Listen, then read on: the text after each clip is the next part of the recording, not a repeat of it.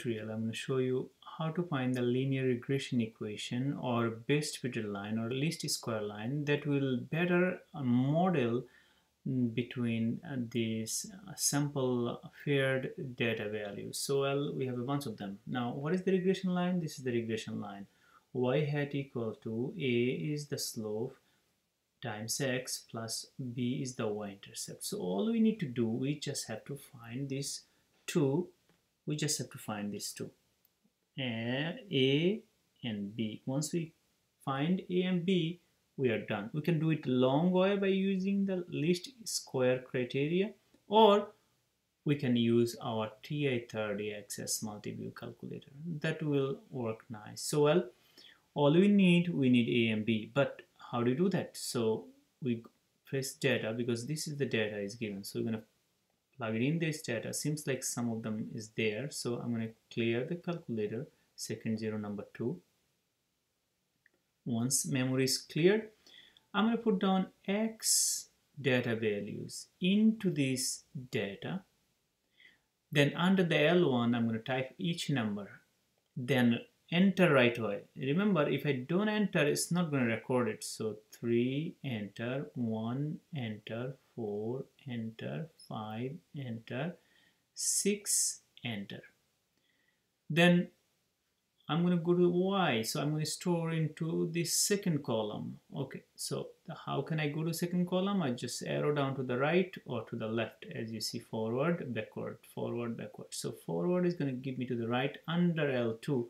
So I'm going to type in 5, enter, 9, enter, 6, enter, 12, enter, 10, enter, 8, enter.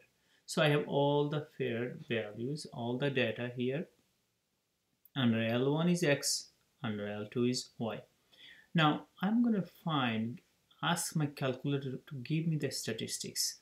Notice that if I press second data, it's going to give me something wrong or not. Or if I, without just pressing this second, let's see what is happening actually. Let's see. Data, oops, look at this here. Clear, you want to, so many things. But I'm not getting my statistics.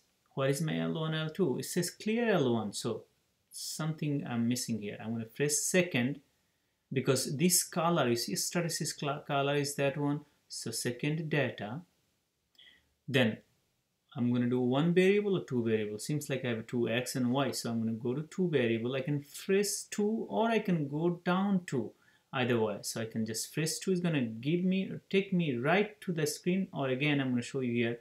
So second data, I can go scroll it down and go to the right, scroll down. Well, I don't go to the right, it's basically 2 here. So then enter. It's taking me here. So L1, then make sure it's highlighted. It's highlighted, it's not solid, it's highlighting actually, leading, so it has to be solid. So enter, now it's solid. Then it's highlighted again, well, it's highlighted but it's not solid. So make sure you enter, is solid. Now it's reading. So calculating, next is enter. Now look, all we need, n is equal to 6, 1, 2, 3, 4, 5, 6.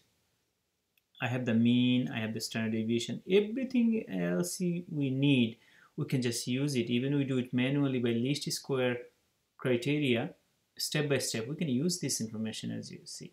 But we are only interested in these two. Only interested in these two this time. So what are these two? A is the slope, B is the y-intercept. So we already have A is the slope. So I'm going to put down here A. So in this case, A is going to be approximately, well, it's going to be 0.80x plus B is going to be approximately 5.53. So that is what? That is my regression equation. So that is how we use our TI-30 access multiview calculator to get A and B. That will give us the best fitted line or regression line or regression equation. Thank you.